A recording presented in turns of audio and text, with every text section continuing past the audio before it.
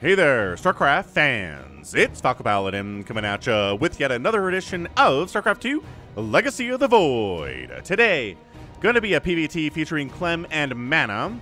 This is a Team Liquid map contest map called Moondance. Everything is super bright. So bottom right, we've got MaNa, the Elder Statesman, and in the top left, we have Clem, the Young Gun. Should be an excellent PvT here. I think Clem is gonna give MaNa everything he can handle. I think Clem is favored based on Aligulac rankings, but MaNa has been around for a super long time. He was excellent in Brood War. He's been excellent in StarCraft 2 since the launch in 2010. And has it really been 12 years since StarCraft 2 launched? Whew! Almost 12 years. It'll be 12 years in November. Oh, very interesting layout here in Moondance. All right, so a very safe third with few minerals. But that's a good trade-off. Wow, super, well, maybe not easy to wall off. Yeah, narrower than most. The chokes at the natural, and again, super safe third. All right, man, so I kind of like Moondance. I like safe expansions. Haven't seen them for a while. Corner bases with 2 gas. Ramps leading up to them. Probe harassment Reaper coming out. And other than that, no gold bases, no rich Vespine geysers. No Zelnunga watchtowers, and very few destructible rocks. 4 of them. Huh. Anyway, got a Reaper coming out. The Reaper's name is going to be the Invisible Man. A man only named Griffin had discovered a formula that would turn him completely invisible. As a factory is on the way here from Clem, obviously. He thinks that he can now commit crime without consequence, do whatever he wants, where he wants. A Terran Raven then spotted Griffin while trying to rob a Denny's. Oops. Oops indeed, Griffin. Alright, what are we going to get? We don't get a ton of Reapers, honestly, in TVP these days, but you know, this guy's doing it. This guy's doing his thing. He doesn't want to move into the main base because there's an Adept in there. There's either a Stalker or an Adept. Griffin knows. Man, the light shining on this map is just brightening everything up. Look at this. Look at how bright everything is. It's incredible. I kind of like it a lot. Probe dies. Oh, second Reaper here too. Okay, that's fine. It's not Mass Reaper or anything, but maybe some kind of like a Hellion Reaper harass style of a thing. Hellion's doing bonus damage to Adepts. Pretty good. Reapers in there killing stuff. That is what the shield battery is going to be for certain. And yeah, both players. Get in there. Don't die, Griffin. Griffin's going to die. So Griffin's dead. Unfortunately for him. And the other Reaper buddy's also dead. But a Hellion makes it in. Going to try to get some of these probes maybe to die. But yeah, bruising up a few of them. But nice micro getting out of there by MaNa, not losing any. Fantastic. So this Hellion is toast. These Adepts have its number. It's only a question of, do you die after the shade or before the shade? After the shade it is, and that's totally fine. So did any probes die there? 1 probe died, but a Hellion and 2 Reapers went down. Not exactly the best thing in the world. Is someone else blinded when looking at MaNa's main? Yeah, I'm serious. Look at how bright this is. Naruto is not wrong about that. And when do we go for the quick third? Why not 345? That seems like a fine time to go for a quick third base, MaNa says. I like it a lot. Yeah, a little bit, says Funka. I do like Feta. It's just brighter than you. Aww. Look at these observers get along with each other. I like it a lot. Why are there so many observers in here? Oh, I guess they're casting, would be my guess. Who? What isn't, really, says Naruto. Oh, a little self-deprecating maneuver there. He's probably a Gen Zer. So got a couple Phoenix out. Phoenix is the opening play today. Very interesting. I was so busy with the harassment, I didn't see that. But that's why Cyclones are out. Cyclones to deal with the Phoenix for sure. Turrets, an incredibly good idea in this situation. Getting that third base up back there. Clem not quite as fast as MaNa's was, but pretty much on point. Not too far behind either. Robotics Bay in production. Probably for observers more than anything else. And just maybe trying to deal with drops. Other further harassment that might be coming out here. So yeah, no oracles today. Just going to be straight up Phoenix coming out here from MaNa. Very intriguing choice from him. I like it a lot. So yeah, this is Woo! Such a blindy map. Look how bright and shiny it is. Is this just the map maker creating an artificial light and shining it on a specific location? Lost Facility has creep interaction that blinds you. That's interesting. I don't know that I've had that one show before on my channel, but maybe we'll have to go find one and see what Banana Bread is talking about here. That's a fun name, by the way. I like Banana Bread a lot. So bunker at the front. Cool. I mean, the 3 base shenanigans here are crazy. 3 bases. You really only have to defend 1 ground entry point. It's fantastic. Phoenix are killing a Marine. Hey, free damage. And then the Cyclone shows up, and then you get out of there. Poor Probe. Probe takes the hits. The Phoenix are not interested in taking the hits at all. That's fine. Wow, actually going for Magfield Accelerators to increase the damage done by Cyclones with their first little bit burst of damage there.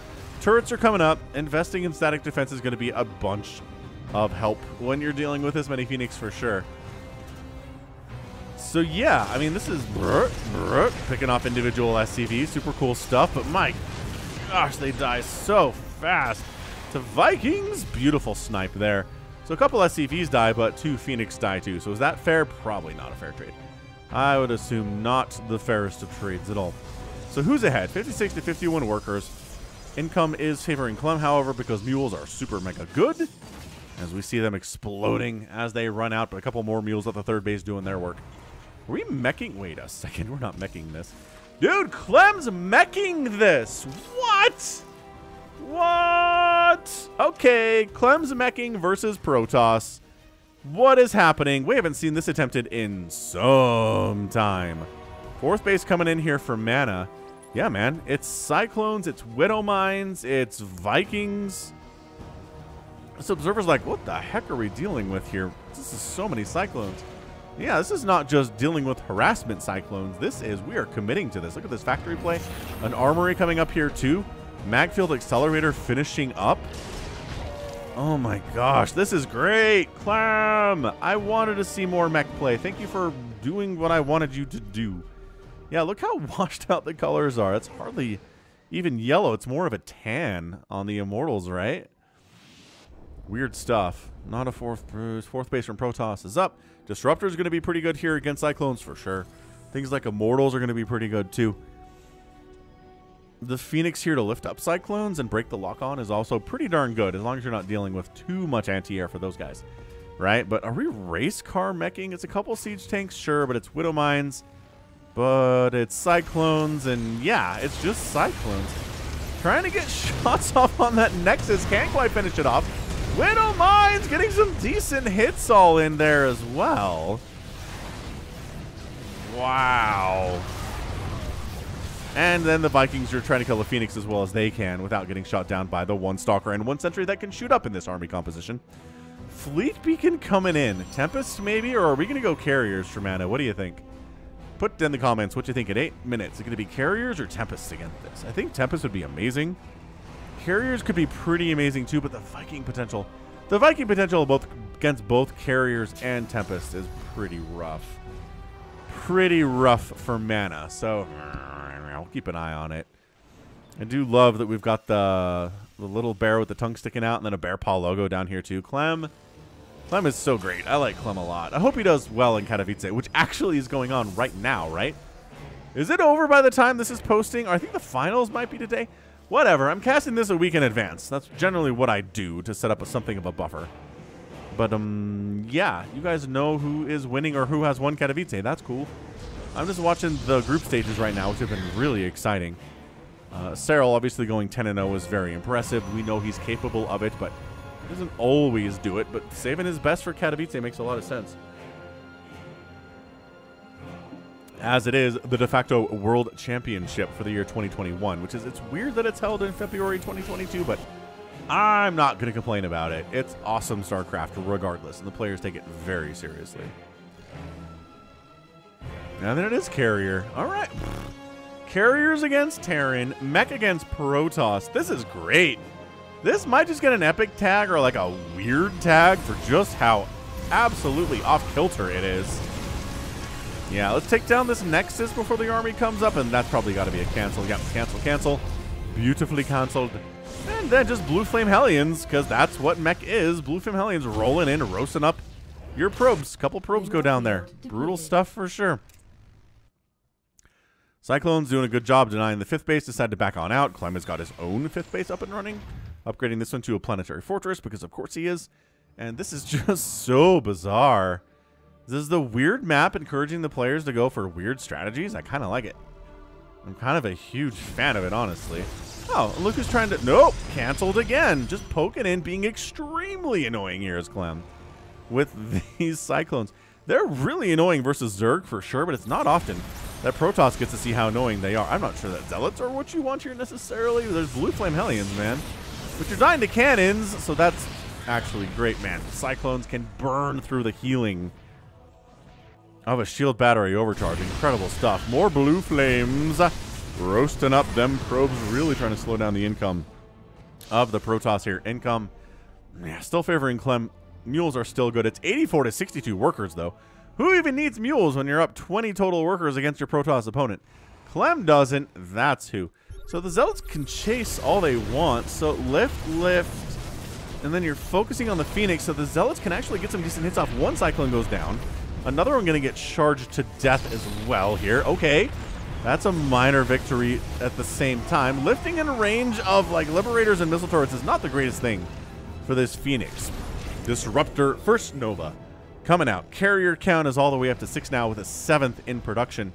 Clem's maxed out. Mana's around 175 supply. This 5th base coming up for the 3rd time is being attempted quite nicely. Additional command centers on the way here from Clem. That's how you know he's feeling comfortable, because he feels like he has the time and energy to do that. Mortals coming in to deal with the siege tanks. Widowmines, you know, Mortals taking those hits too. No big deal. Carriers being absolutely problematic here. Sure, there's a couple Thors out. That planetary getting burned down would be a problem. But, I mean, the Vikings are trying to get shots off as well as they can here, too. Scans brightening up the scene even more. Carriers taking those hits from those Thors. Then one carrier goes down to the single target long-range attack of the Thor. In that mode, they were given that to be very good against things exactly like carriers. Broodlords, battle cruisers, tempests, giving Terran a bit of more of an answer to those long-range distance siege units. It can usually set up outrange, and Thors can't do a lot about because they're doing diddly splash damage against things that are big and tanky and capital ship type, right? So kind of read this Hellion attack quite nicely. Shuts that down. Zealot run by attempt. Widowmine has something to say about that. Liberator has something also to say about that. 178 to 175 total supply. Protoss mana looking all right. Looking fine. Still committing to this carrier stuff. He still believes in it, even if it didn't necessarily go super well for him the last time there was an engagement with those Thors. Carrier engaging again. Alright, Disruptors chasing the Thors back a little bit. As a zoning tool, they're working pretty well here. But yeah, once the Thors can kind of set up and get some hits off, the Vikings too are just such a beautiful answer to this. Viking Thor. I love this from Clem. It's the perfect compositional choice to deal with these carriers. So MaNa still continuing to try to make this carrier theme work. He's making 3 at a time, getting +3 air weapons, getting... Oh, these Thors are all over the place. You're getting... Is that shuttle speed or warp prism speed? I think that is warp prism speed. Just for Zealot warp-ins, right? Mech is super slow and non-mobile. If you warp in a ton of Zealots in the main base against Mech, it takes a while for the Mech units to get up there and help out. Widowmines all over the place. They're very good against Interceptors. Interceptors fly out, catch a Widowmine, right? Like this.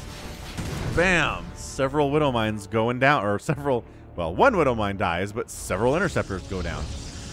Good trades for sure. How many Interceptors have died so far? 84 is a big number. How many Thors have died? 0. Good babysitting from Clem, keeping those alive for the time being, anyway. Knock on wood. Not sure if you can hear my desk there, but it is pretty woody.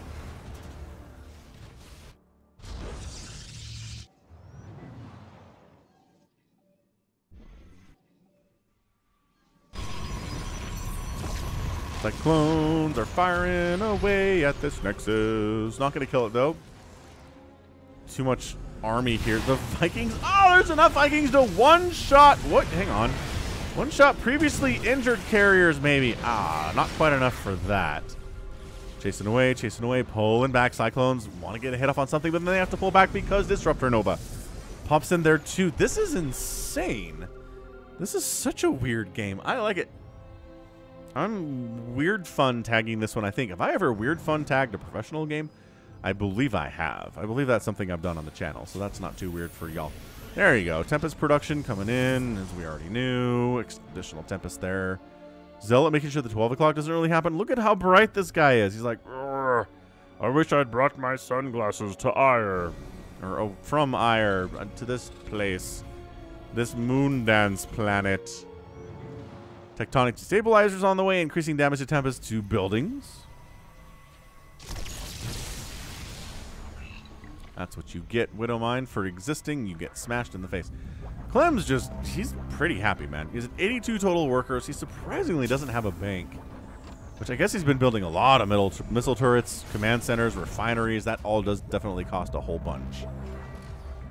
With both players building up something of a bank here. MaNa's at 1,300 minerals, 900 gas.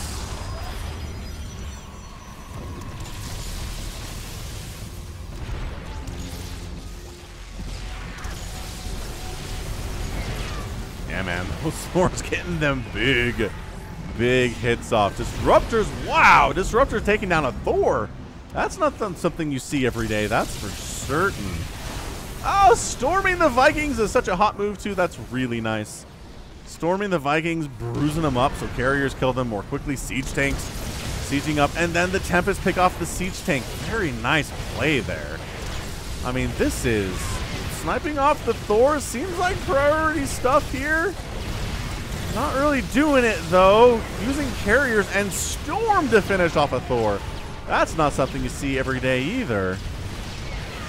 Disruptors really want to get a hit on up there, but they can't. I mean, he really wants to save this Nexus. Can he save the Nexus? No, the Nexus is gone. Brutal. Absolutely brutal. And now the commitment. Now that the Nexus is gone, a little bit too late here from the Elder Statesman MaNa. That's for certain. Alright, well, he's making additional carriers, disruptors, tempests. Working on Blink for his stalkers. This base has been mining. No gas there, though. There you go. Now he's like, I guess I should get gas at this base. Because Clem certainly has gas at his base. It's still 82 to 66 workers, which means that MaNa's army is bigger when they're both maxed out. And it's 131 to 86 total supply for him. So, I guess I should mention I got this replay from Wardy. I don't know what he cast it as part of, but be sure to check him out. I'll put links to Wardy's stuff in the description, his YouTube channel and his Twitch. Check him out. Let him know Falcon sent you. This is going pretty well for MaNa. 191 to 148 supply. The planetary fortress goes down. Absolutely strong. Strong push right now. Out of MaNa. Army value 123 to 98. Did Clem make too many SCVs? Possibly battle cruisers. We're getting battle cruisers operational here. What a treat this game is. Yeah, planetary, nah. Carrier DPS is bursty, man. SCV's dying all over the place here. Clem does not have a bank. He can't just be like, oh, thank you for killing my SCVs. I'm going to make 8 battle cruisers now. No. He can make 3 battle cruisers. Sure. That's fine. MaNa's just like, wait, can I just... Oh, he kills the Starport building a battle cruiser. Mean. Now it's only 1 battle cruiser coming out at a time. Dude, this is insane. The Vikings... Oh, taking down that command center. The Vikings can't get too close because they get stormed right into oblivion here. But, ooh, that's a beautiful one-shot. Snap, snap.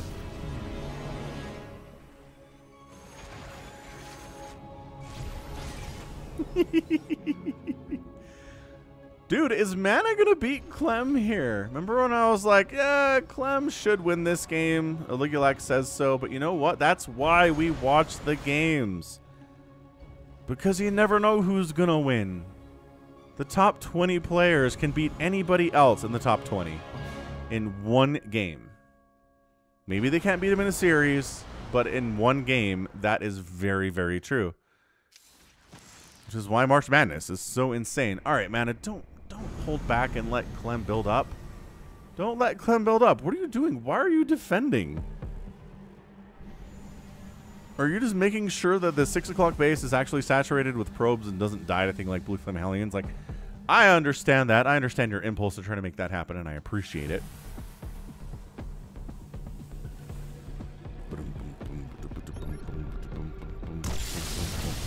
Oh, man. That orbital's floating out to see better days. It's also very dead. And GG MaNa is your winner in 20 minutes and 21 seconds. Absolutely killer play from MaNa there. Clem went for the weird stuff first. He did. He went for the mech stuff first with the Cyclones and the Hellions and then the tanks and the Thors and the battle cruisers and the Vikings and all that stuff. And MaNa's like, you know what's really good here is carriers. You might not think it's good, but I have been using carriers since like 1998. And I know how good carriers are, and I can control them basically perfectly. And sure, he did end up losing 12, which is a lot. But then he had 12 at the end of the game, so it was fine. Resources lost are a full 34,000 for Clem and 23,000 for MaNa. Insanity. It's insane it's that big. Dude, MaNa is absolutely a beast sometimes still. You can't take him not seriously. You have to take him seriously. I just think you do. But yeah, carriers making it work on this very bright, very weird map. Pushed up the left side. The Thors weren't really the answer. The Vikings weren't working. The Storm was so well placed. Really made the Vikings afeared to come on in. And the counterattack. I mean, sure, this Nexus died, but then MaNa counterattacked into a win there. Super impressive play out of MaNa, the Polish player, who I keep calling him the Elder Statesman, but I'm going to check just to make sure we see how old he is, because I want to say he's like 29, although maybe he's 30. And the Wikipedia says oh, hang on. Searching MaNa is like, do you mean? I think he's 28. Okay, so he's not even 30 yet, but he's old in StarCraft time. But yeah, he's been playing Brood War he played Brood War for years. Huge there. StarCraft 2, huge tier 2. Not really someone who won a ton of premier tournaments, but always very good, very solid, and able to win games against people like Clem, who I think is like number 2 or number 3 on the Ligilac rankings right now and killing it at Katowice. So well done, MaNa. Weird fun tag applied, and that is going to be it for me today. So this has been Falcon Paladin coming at you with yet another edition of StarCraft 2 Legacy of the Void. Go ahead, hit that like button, hit that subscribe if you like what you saw and what you heard today. You can also catch me on Twitter, Facebook, Patreon, and Twitch, all at /Falcon Paladin. And until next time, as always, thank you so much for watching, and you take care of yourself.